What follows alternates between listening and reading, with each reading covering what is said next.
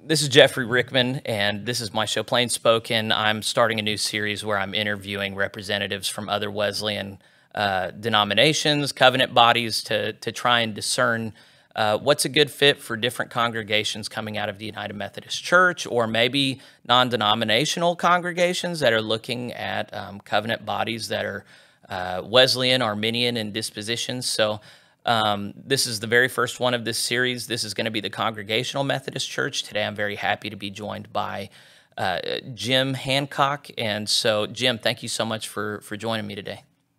You're very welcome. Thank you. God bless. Would you just briefly for me and the audience, what's your title? What's your function? Help us have confidence that you are the guy to represent your crew.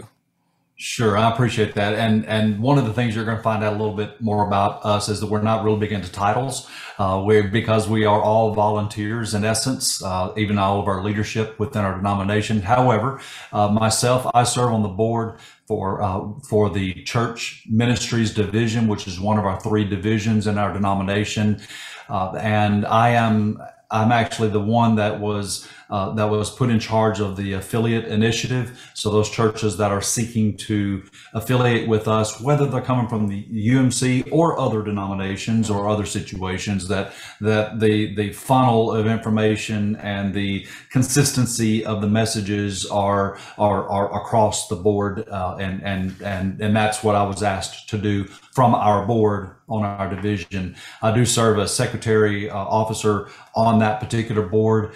Additionally, I serve as the vice chairman of the West Tennessee Annual Conference for our denomination, and lastly, I pastor a church just south of Memphis, Tennessee, and I've been a ordained elder in the denomination for about 15 years. Prior to that, for just a couple of years, I was in the United Methodist Church myself, but that's basically what I do, and my responsibility, if you will. Sure, yeah. I didn't realize you had a background in the United Methodist Church, so that's great. How long did you serve in the UMC before you switched to CMC?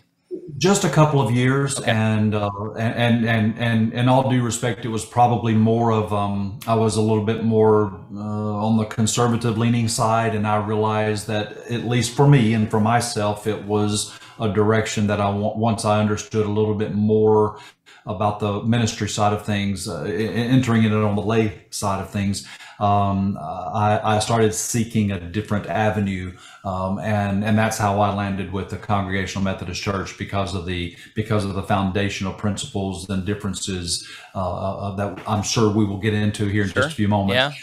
That drew me to the Congregational Methodist Church. So you're one of these that, just out of a sense of integrity, made the switch before any of this really started going on, because it's just a better fit for you, and God made a way for you to join the CMC. Yes, and I'll say that most likely, I think a lot of people would agree with this. I'm not saying everyone has to, but the specific circumstances that the UMC is going through right now is probably more of an indication of something that has been going on for some time, that's not specific to social issues and those sorts of things, but those are the end results of maybe operational, organizational, hierarchical types of things that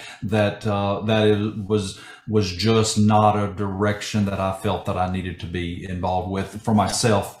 50 years ago. That's a very respectful way of phrasing it. So just before we get into the questions that I have, where are you joining me from today? I am actually just north of Tupelo, Mississippi, on my home, and I have a home study here, and you already know this because we spoke very briefly. Behind the shades is a farmland, but I'm not a farmer, so I'm in the business of harvesting souls, not wheat. Exactly. So. Yeah. And then, so just so there's a sense of scope and scale, the Congregational Methodist Church is it just within the United States, or is it a global body? It's a global body, United States and Mexico. Okay. We have about 20 or 30 churches. I'll pick a number right in between, say 25 churches in the country of Mexico. All of our other churches are in the United States. Historically have been from Texas to Georgia, down to Florida and up to Missouri, but that has changed before the past year, but it's also especially changed in the past several months. We are in many states that we never had a presence in before. So how many congregations, if you had to spitball, total at the moment? Right now, about 200. Okay, okay. So as we're getting into some of the cultural differences between the CMC and the UMC, the GMC, all these others, already you're giving an impression of perhaps the CMC doesn't take themselves quite as seriously as the UMC does, with the titles at least, or with the hierarchy. Would you agree that that is one cultural difference among many between your tribe and the UMC? I like, culturally speaking, I like the word different more than better or comparison, only because it's just different. It doesn't mean one is, to me, it doesn't mean one is better than the other. We most certainly don't consider ourselves better than UMC or any of the others, but we are vastly different in our polity and our governance. We actually celebrate the uniqueness of every congregation in our movement, and both in size and personality. And we do not put any barriers between the local church and the work of that local church, and that's the hierarchical difference. And you had asked about you asked about the numbers of churches. It's not just the numbers of churches we have. It's the very wide difference in sizes of churches. Like any denomination, probably 80% of our church numbers are anywhere from 20 to 75 people on a normal basis. But we have multiple churches in the hundreds. Several churches and over 1,000. We have one large church just south of Atlanta that has a membership of about 9,000, and they have an average attendance between 8,000 and 10,000 every Sunday. So but that is what we celebrate, is the uniqueness and the personality difference between those. Now, theologically speaking, as far as our current books of discipline, ourselves and even the UMC are identical from the imprint of the doctrinal, or excuse me, theological speaking. Yeah, like the articles of religion would be exactly the same. Yeah. And now some would say that there are some differences in the actual implementation of some of those theology, and maybe the openness to accept other theological leanings. We don't. We will never do that. We could not exist as a denomination without that. But we most certainly have some doctrinal differences, not theology differences, but doctrinal differences, and one in which we embrace fully Wesley's doctrine of accountability. We also embrace Wesley's doctrine of holiness. Those are two very important aspects that are beyond the theological comparisons, but actual in practice doctrine. And accountability is probably one of the most important ones for us, because we are made up of autonomous churches, but we still have to have an integral part of our being and of our weekly life and daily life that holds each other accountable. So you and I are both in the same place, where we don't have any interest in trying to say this is the best denomination, this is number two, this is number three.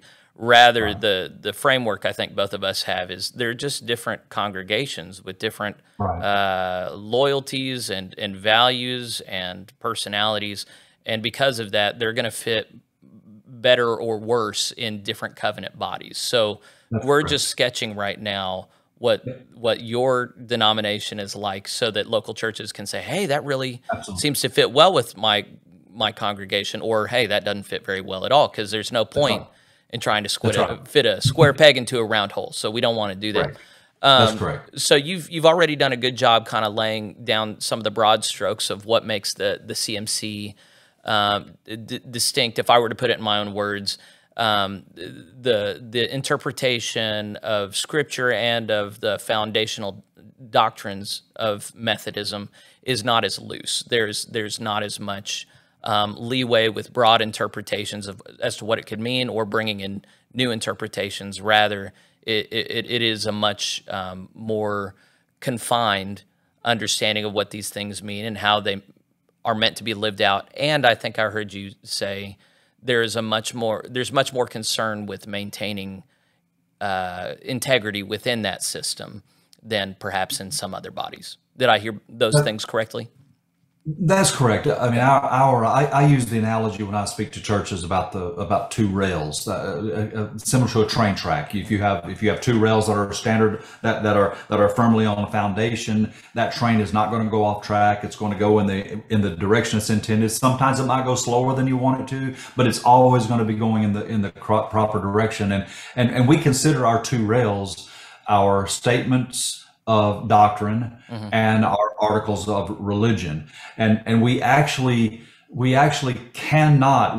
forbidden by our own discipline to change either one of those. Very good. Which means which is probably what has sustained us for 171 years, in that we cannot put anything in the book of discipline that contradicts the articles of religion or statements of doctrine, and we actually cannot change a single word of our articles of religion or statements of doctrine. That's why when some people read the beginning of our book of discipline, I get the comments that say, "Well, this looks like it was written in the 1800s," because it was. It was written in 1852, and we cannot change it, and we're forbidden to, which always will bring us back to those two rails every single time. I'm sure you have the same idiom where you are, but a common saying here is, "If it ain't broke, don't fix it." Right. And we firmly believe that those two rails, meaning our Wesleyan foundation fully and being scripturally faithful, you can't go wrong. I mean, Scripture's never going to change, and if you can base everything on, especially that one rail being scripturally faithful, then you know you're always going to be okay. Yeah, right. So I think that's a good way to kind of lay out, for those who know the UMC, they know that there is a hermeneutic pertaining to the Scriptures and doctrinal standards that is, I would say, left-leaning. I don't think we need you to comment on that, nor do I see you chomping at the bit to do it. I think the saying's champing at the bit. Anyway, so there is a distinct way. I was also interested in just asking more broadly about any other presuppositions that as the CMC operates together. Do you gather in annual conferences? We do. We do. We have annual conferences. Yeah, annual conferences every year. General conferences every 2 years. So as you guys get together, what are the presuppositions that you all hold in common that informs the kind of connection that you have that is distinct not just from the United Methodist Church, but maybe from any other denominations as well? What's some of the flavor there that defines you guys? It's really more about our regional, or again in the general conference level, our connection together that is not from top down, and this is probably a good place for me to interject why we started as a denomination. Yeah, please. Yeah, I was going to ask you the history, so go on ahead. Because this will kind of then explain why we operate the way we do and connect the way we do. And this is something you can't really get off of our website unless you did a lot of research. And that is that we started, there were 8 gentlemen that were part of the part of the Methodist Episcopalian South denomination, that the Episcopalian side of that group in the mid-1800s was starting to go into a much more hierarchical form of government, where the denomination had full authority over a local church and ministers. And they just felt that was not in keeping with Wesley's teachings. They worked with the denomination to try to get the denomination not to go that direction, but ultimately they decided that. So these founders of the Congregational Methodist Church started it on the first precept that we would not be a hierarchical form of government. So there's that no we bishops. will. That's right. Okay. No bishops, no DSs, no chancellors. No, we do not have that type of structure. Okay. Because nobody. We actually, when we provide for churches that affiliate with us, we provide a recommended local church organizational structure. Okay. Everything from committees to it's just a suggestions that we give that work well within our polity. Mm-hmm. But it actually all flows up through the pastor, and we only make one entry above the pastor, and we recommend that entry be Supreme Leader Jesus Christ, and then that's it. We actually put that in print because you call him Supreme Leader, really? Right. Well, because we do not believe that there should be anything in between that church and the work outside the doors of that church. I hear you. Yeah. And so that, because to us that means hierarchy. That means somebody that is not connected, back to your original question, to that local body, that is telling the local body how to do things. That's why we push things through annual conferences, because on annual conferences are more regional. Right. The region of West Tennessee is much different from the Georgia conference, even though we're both kind of in the South. We're very different, have very different types of churches, and very different from Texas. I can tell you now, I've gotten to know and love some brothers and sisters in Texas, in areas that I've never heard of, that are so spread out.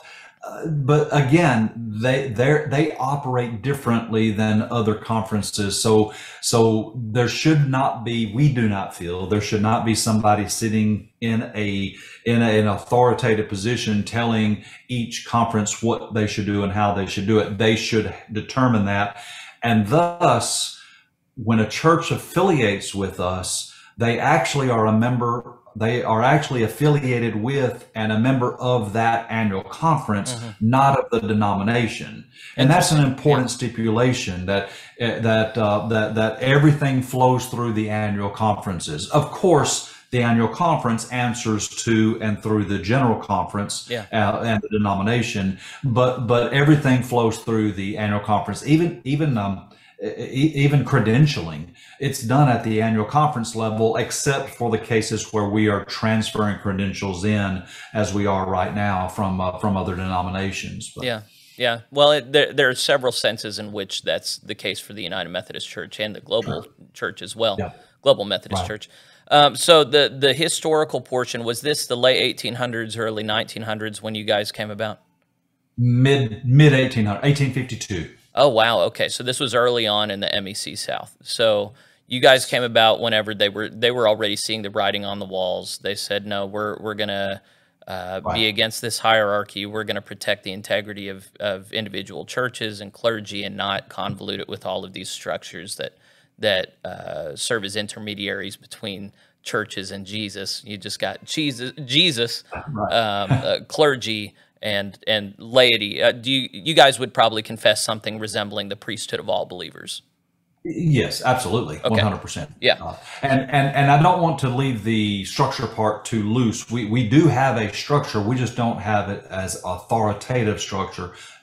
For example, we do have a president, vice president, division directors, and a controller, but they're all elected. They're elected by delegates that go to general conference and either re-elect or elect replacements for those positions, and they are not career positions. Gotcha. So the president of our denomination pastors a church in Bedford, Texas. The vice president pastors a church in Laurel, Mississippi.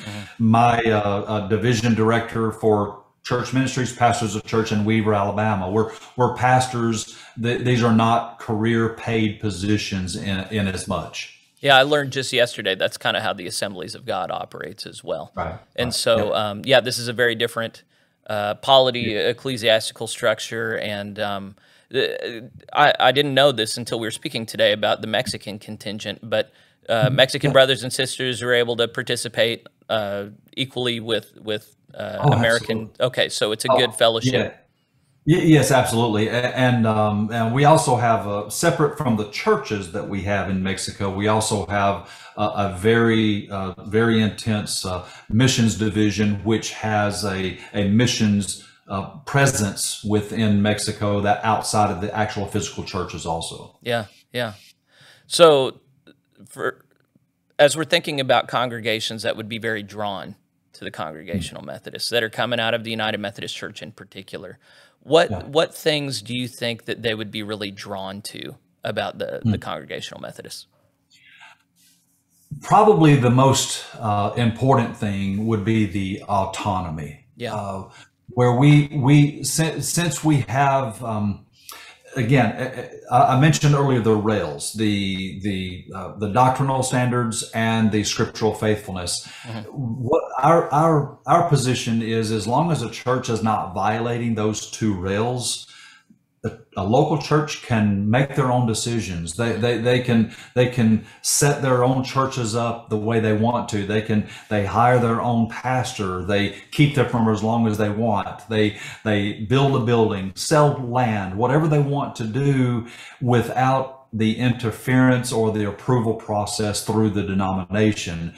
And we as a denomination respect that local church from top to bottom to operate independently. But we use the word autonomous because independent can be a little bit misconstrued. It means anything goes. Sure. We're going to always go back to those rails. We're always going to go back to our foundation. So those churches that are interested in basically calling their own, making their own decisions, calling their own shots as far as the local congregation is concerned. That's what we actually celebrate in a big way.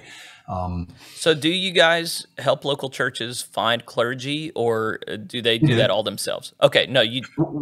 We do. Now, we do not appoint pastors. We do Yep. not send pastors to churches.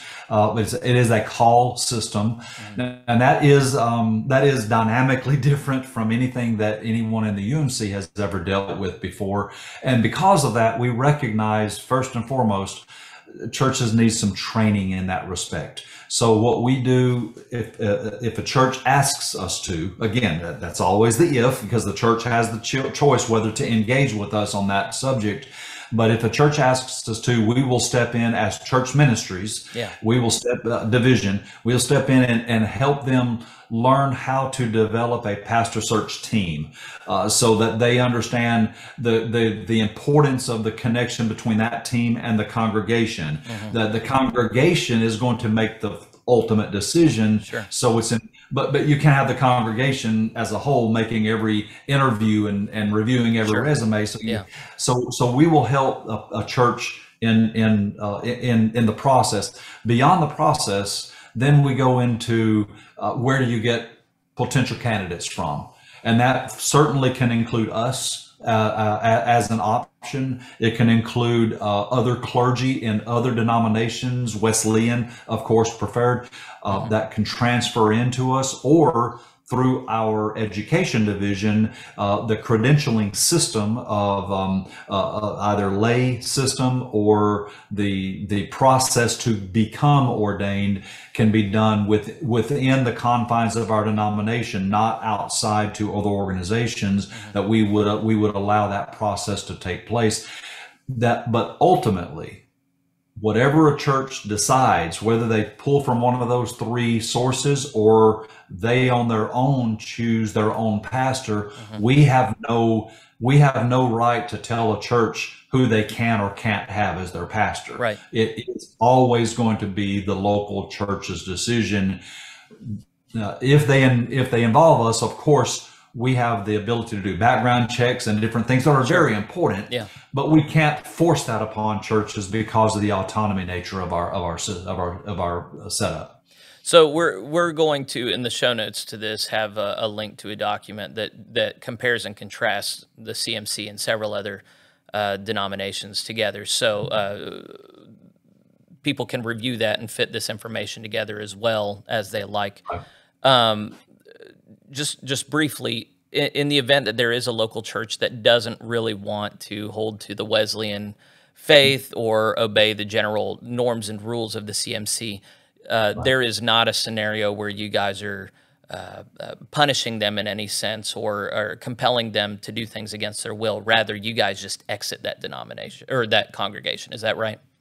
That is correct. We have the ability within the confines of our book of discipline to engage with that, try to help the church through that. But in the end, if they are not going to abide by those two foundational principles, again, doctrinal integrity and scriptural faithfulness, then yes, we would disaffiliate them from us if that be the case. And so connected to that, there is no trust clause in place. Is that correct?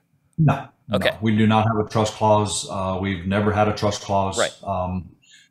There is some that have reviewed our book of discipline. There's elements of it that appears that it could be somewhat of a trust clause because of how we recommend churches to have a language on their deeds, but understand that that's typically done from a church that is starting as a Congregational Methodist Church, not coming into our movement, but that potentially has the assistance from the denomination or the annual conferences to start a church or build a church or plant a church.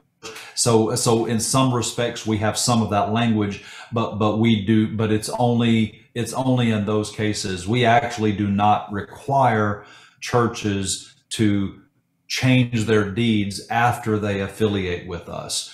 We give them recommended language if they want that direction, but we don't require that. So with the Free Methodist Church, as I understand it, the Free Methodists, any United Methodist churches that disaffiliate from the UMC and come FMC, any church buildings they have at that point are grandfathered in and belong to the congregation. However, anything new that they build does have the trust clause applied to it for the FMC.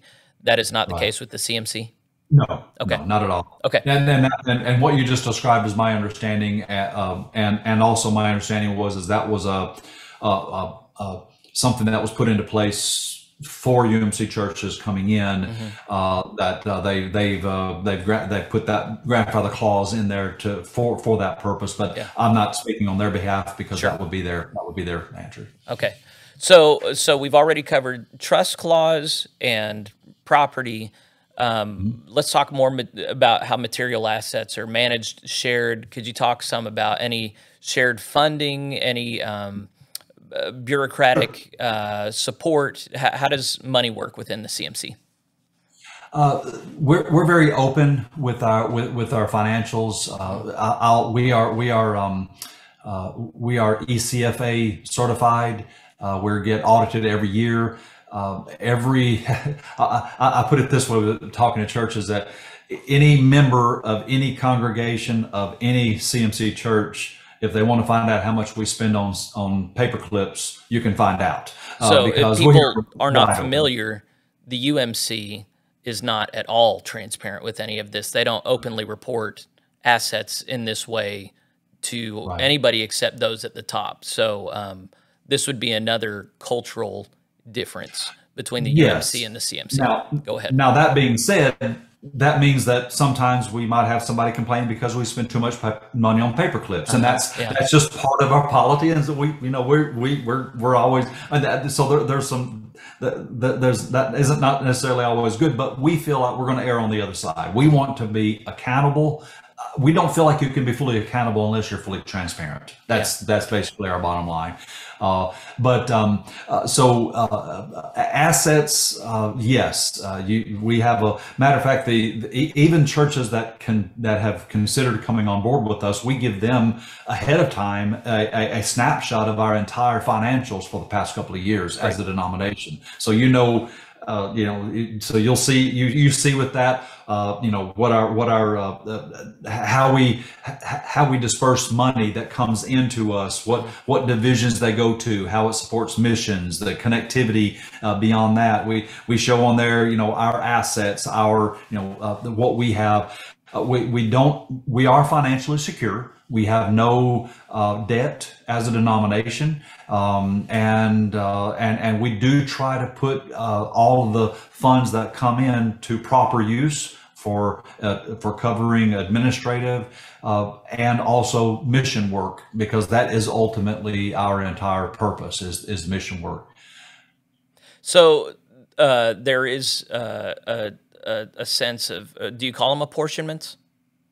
We don't. Apportionments is that word that's used where you're told what you're supposed to give. Ours is different. If I may, I'd be more than happy to explain how ours is set up. Yes, please. Now, you're going to hear a lot of words like ask, recommend, suggest, because that's literally what we do as a denomination. Yeah. So we recommend that every church tithe. And what we mean by that is that we recommend that every church set aside 10% of their non-designated income as a tithe. We're not asking for that 10% to come to us, but we're just asking the church to set it aside. We then suggest the distribution of that to be the following. We suggest 1% to go to the church's assigned annual conference. And then they would have the say so along with the other churches how that money is spent, of course, at annual conference. That's the whole purpose of it there. Then 4% to the general conference, 4%, 5% to the general conference, which includes all connection purposes, including the mission work that we do outside of the United States. Okay. The remaining 4%, we ask that every church keep that local. So that church finds a local ministry or ministries that they want to support in their own community. There's no approval process within the denomination. That church makes the decision, and then you follow through with it. So those 3 percentages equal the 10%. However, once again, like the pastoral call, whatever each church chooses to do, whether the total 10% or individual percentages, is a local church choice. Yeah. We cannot dictate to the church what it must be. And we don't ask a church, what will it be next year? We just ask that a church fulfill their commitment, whatever they make as a congregation. Yeah, so in any person who's looking at a new system, they look at how it can go wrong and how it could be abused. This is obviously a system that only works whenever you have good faith partners involved. And it sounds like you generally can count on that. Right. You could say the same thing about each person listening to this right now about your own church. Yeah. That you make commitments budget-wise and ministry-wise and supporting different things. And you are dependent on people in your congregation to support it accordingly, but you're stepping out on faith that you will ultimately have that financial support to follow through with all the ministry activities of your church. Same with us. So yeah. Do all of our churches give? No, not all of them do, and we cannot force them to. But are we able to sustain what we're doing now, even with the percentage of churches, some that give and some that don't? Yes, and that's what we're doing right now. And it's of course it's not about what we're doing, it's about the Lord doing that through us. And so yes, it's very, that's why we call it a tithe, because it is very much similar to how a local church would be able to do what they need to do. And there are times that we might have to do things differently as a denomination if there's not funding. One example of that was at one point in time, Wesley College. Wesley College was always owned by our denomination from day one. Before that, it was Westminster College, just south of Dallas, Texas, owned by the Congregational Methodist Denomination. We went through the very difficult process of shutting that college down about 8 years ago. And the reason is because the funding was being absorbed, that was coming in from our churches for the denomination, absorbed to try to keep it open. And it was not financially responsible to the extent that we as an entire denomination, meaning delegates at General Conference, made the decision to close the college down. And so it's not always, pleasant things that have to happen, but we're going to make the decisions based on what our financials can handle. Well, yeah, and you've just given a portrait of a very different culture than what I'm accustomed to, where if there were constituent churches that habitually were not willing to pay anything towards the connection, Right. they would be their pastors would be changed whether or not they wanted them to. They would get a pastor that would help them in that direction, and there would be talk about a hostile takeover because they have. Sure. So there's no heavy-handed leadership like that within the CMC. You have constituent members that give as much as they want, and Right. you collectively make do with what you get. Just a very Right. different dynamic. So. Right. It's actually a similar dynamic to myself. I've been in 15 years. I've served in 2 churches, and the neither one of the churches, including the one I'm in now, I do not know who gives what. I don't want to know who gives what, because I am not going to minister to anybody in the church any differently, whether they tithe or not, whether they give anything or not, or what percentage of their income they give to the church. I am going to be there and support them and minister to them and help them. We are exactly the same way as a denomination. We're going to always be there, assist churches, help them be relevant churches, healthy churches, regardless of whether or not they're been giving to us or not. Right on. So something I'm personally concerned about within the United Methodist Church, this is my assessment.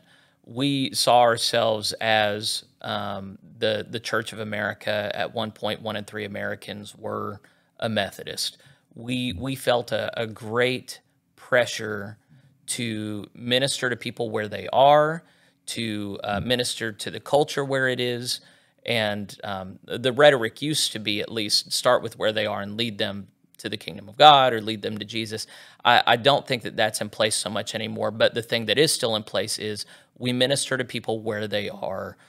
We don't necessarily minister against the culture. Or if I were being more direct about what they're actually doing, they're ministering to a certain subset of the culture, the cultural left, which is really pushing back against the historical right.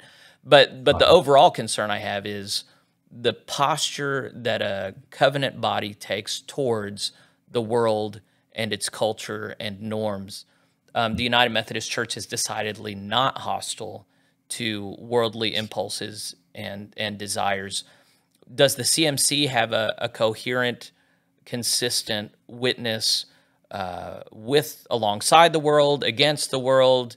How would you characterize the denomination's posture with this ever-changing and yet always the same world?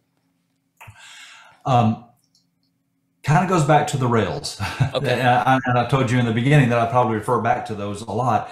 It really has to do with Scripture, because if we're going to stay aligned with Scripture and be scripturally faithful, then those things that challenge the church from the world and from culture, Scripture is always going to have an answer for it. And as long as we're being faithful to Scripture, then anyone will always be able to know where we stand. So the latest society impacts on the church itself are really not an impact on us, in that we already know how we stand, because Scripture is very clear about those subjects. Now, that does not mean that we are closed off to individuals that struggle with things that are culturally and society against Scripture. We actually want them in the church. Yeah. We would never, and hope. I wish I could speak to every single congregation, but because of the autonomy nature of our denomination, that doesn't mean that every church would do exactly what I'm about to say. Yeah. But I would hope that we would all be open to anybody, anytime that came into the church, because they're not going to get God's word from society. They're only going to get it from the church itself. But we do have to draw a line somewhere. Right. And that line is drawn when it comes to leadership.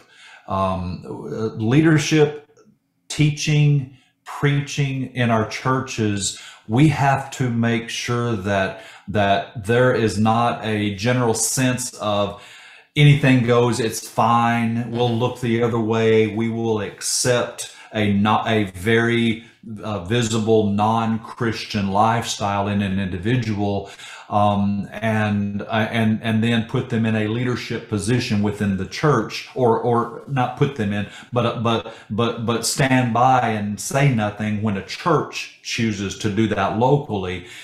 We have to, that's the accountability side of things. We have to be accountable to what we say and state that we believe in. So, well, and to be fair, when you look at what happened in the United Methodist Church, it isn't that anyone was flagrantly living and preaching in the face of the gospel. It was more that they used the same language, but they meant it somewhat differently, and then they made vows that they didn't really mean.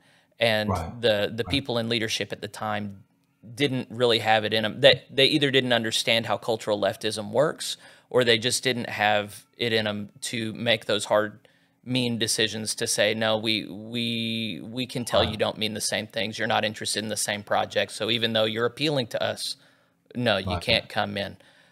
So for someone like me, I've joined. I've been ordained in the Global Methodist Church. I'm saying loudly up front, I do not want to replicate what happened in the United Methodist Church. So I want us to be able to have that, to have our eye on cultural leftism and the way in which it kind of insidiously enters into institutions and corrupts them. And I want to have people in leadership that can see that and hold the line. And so would I be right in hearing you saying, when you're talking about accountability, that's a code word sort of for leadership has their eye on what the threats are and has the discernment to identify those people as they try to come in and nip that in the bud before people like that are put in leadership positions? Without question, and I could go one step further and say that a lot of churches and individuals in churches are responding to the current cultural situation as this is awful, this is terrible, and I can't imagine it being any worse. Those of us that have ears to the rail knows what's coming. This is only the beginning. This is not the worst subjects that the church is going to have to be faced with. So we always have to be ready for that next cultural push, that next thing that would make the first thing that we're going through maybe right now as nothing compared to that. We know what's coming because we read the book of Revelation. We know that and that really is what I mean when I talk about, or what we mean as a denomination. We talk about being scripturally faithful. It literally means that we believe the Bible from Genesis to Revelation is without error. We know how the book ends in Revelation with Jesus coming back, and everything we do as a denomination must be focused toward building his kingdom. Everything. Because that is ultimately what will happen.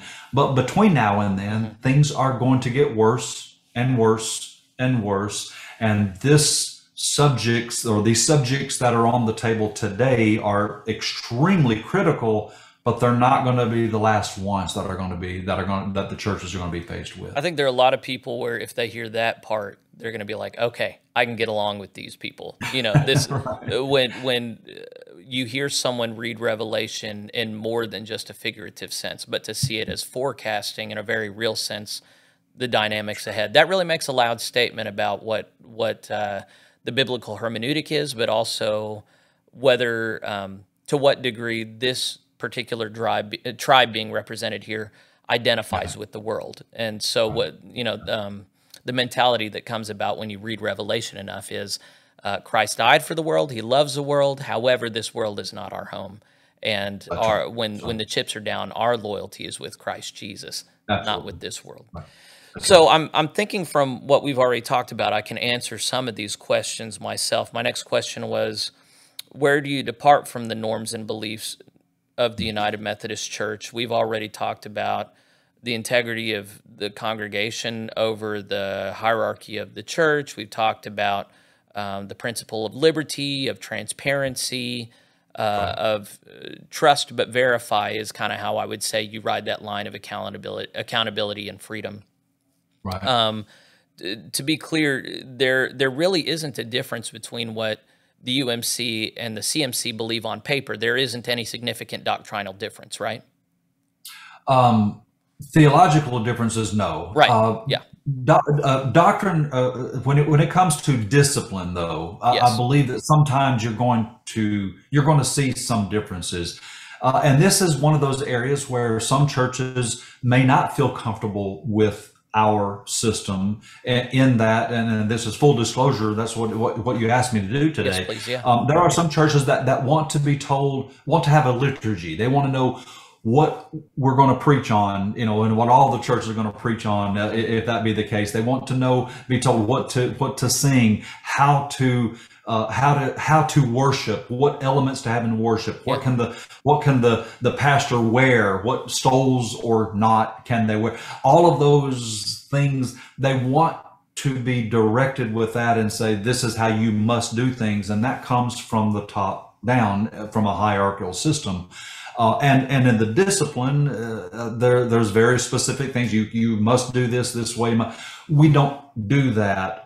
We do offer direction, especially when something could, when something could be done that would be against, our sacraments or different things. Absolutely, we have to make sure that there's some structure there. But those churches that want to be told how to do things probably won't work well within a polity type of system of ours, where we will help give advice, but it's really the local church's decision. So that is probably one of the biggest differences. We don't. And part of that also goes back to clergy, and there is a very specific structural difference, and that is the employment.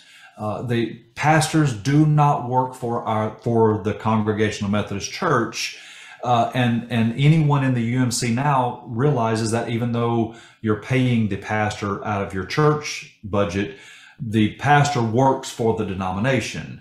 And it's a different structure with us. The pastor works for the church and is paid by the church in us, and we simply are handling the credentialing and the accountability side of that pastor, but we do not have their employment under us. Now, we provide all the things that a church needs for that employment. We provide the benefits programs that the church can participate in, medical, retirement, and all that. But we don't, as a denomination, require those things or provide those things other than the relationship with the organization that handles it. That's all. There are people for whom that's very important, and there are clergy who I think would really be sad to be preaching the Revised Common Lectionary and be the only one in the CMC doing so, or there being no book of worship. I think there are clergy in particular who've taken a lot of comfort and appreciation in that. So I think it's good to volunteer that's just really not, it's not that you can't follow the Revised Common Lectionary, it's just there is no cultural pressure whatsoever from within the CMC for other clergy or churches to do so, which is that's correct. Very important that is correct. For some. So, which is why if somebody visits one church versus another, they may have a completely different experience with the one CMC church to another, where with the UMC, not all, but for the most part, you will know that you're in a UMC church. Well, the worship wars really did a number on the UMC, and you do find a very big cultural difference usually between rural and urban, rich and poor churches within the UMC. Right.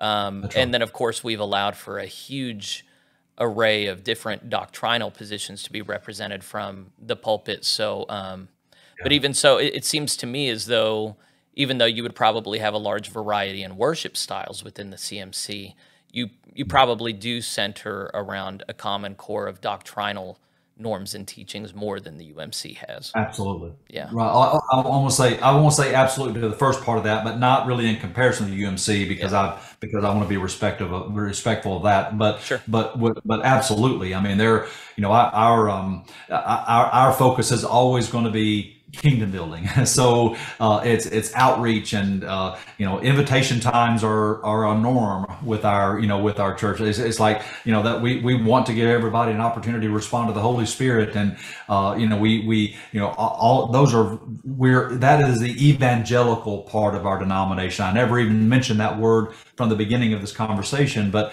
that's what makes us evangelical, is we're always focused on the kingdom building side. Well, that was the final place I wanted to end. So with the kingdom building, that's the macro, but the micro of kingdom building is just making disciples. And Absolutely. So the Global Methodist Church has a mission statement on the kind of disciples that they're making. Of course, the United Methodist Church does as well. And they sound great, but they're broad terms that can be applied in lots of different directions. So I thought it might be good to end with you on what kind of disciples does the Congregational Methodist Church hope to make? What kind of ethos are they trying to build in individual people who come into your group? The most important thing for us is that we provide at the denomination level the ability for churches to be healthy and relevant.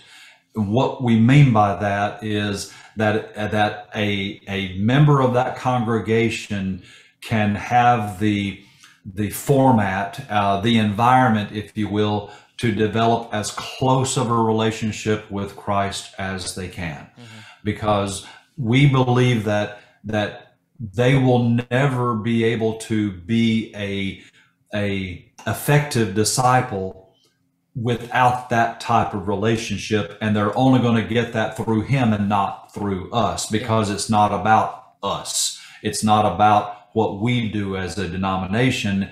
We just simply want to make sure that we're providing the foundation for them to grow in Christ in that way. So it's really more about what he will do with individuals versus what we will do as a denomination, and that's really the most important thing with us. Excellent. Well, so I'm sure there's a thousand more things we could talk about, but we wanted to, time is valuable, and we're going to point people in the right directions to follow up on these things if they're interested. Jim, if somebody has liked what they've heard from you and they want to follow up and learn more, how should they go about that? A couple of different ways. First of all, our main website, which is a very simple informational website. It's not a huge splashy website on purpose. We want to get as much information as quickly as possible to churches and congregations that are interested in us. Would be go to our website, which is cm-church.org, and that gives you all of the basics about our denomination, but there's one particular page that you can go to that's called the Affiliate Initiative, which at that point starts a process with our church ministries division to respond to churches, to congregations or clergy that have an interest in us, and that can start a direct communication back and forth. So that would be where I would start with our website, and then the affiliate initiative should you want to engage with us at some point in time, and that engagement can take different flavors, informational packets, books of discipline, whatever we need to do to help churches learn as much about us in a short amount of time as possible. Great. Well, that seems simple and clear. So I guess, friends, if you've watched this conversation and you want to learn more about the Congregational Methodist Church and consider a new covenant relationship, then by all means, I think this will be a great fit for some congregations. So, Jim, thank you so much for taking the time with me. You and I prayed together before we hit the record button, but I wonder, maybe we could close with you just praying for any viewers who are watching who are just in this time of discernment, and perhaps that'd be a good way to close. Absolutely. Thank you so much, and God bless your efforts in this process. So thank you so much. Yes, sir. Lord, I just want to thank you right now. I want to thank you for this time. Lord, you give us time every day, and I just pray that is spent with your work. Lord, that is spent with you, talking to you, discerning what you would have us do individually. Lord, I pray that every person that's watching this will have a desire to know what your desire is for them, not just what makes them feel that they should do, but what you would want them to do. Lord, I thank you for that. I thank you in advance that you will provide that. Lord, I do pray for churches and all of the individuals within the churches that are going through these difficult decisions right now. But Lord, I also thank you that you've given us scripture, and that you remind us in the book of Joshua that you commanded us not to be anxious, to not be discouraged, because you're right there with us, Lord. And I thank you for that. Lord, I also just thank you for the reminders through these conversations that we are talking about your church, not ours. Your church. And everything that we do, that all the decisions that are made and all the side conversations that take place, we always have that reminder that we are talking about only your church. We give you all the praise and the glory. And we thank you for sending Jesus to die on the cross for our sins, that because of his death, his burial, his resurrection, Lord, we can have this conversation and fellowship right now about your church. And it is in Christ's name we pray. Amen. Amen. Thank you, brother. I appreciate it. Friends, thanks so much for joining us. I'd invite you to, if you're not already subscribed, so you can see I'm going to have several other interviews coming up with other Wesleyan representatives, so go ahead and sign on for that. Comment and let us know your thoughts on this, and just continue to be in prayer for those affected by the fallout in the United Methodist Church. And God bless you as you do so, and I'll see you next time.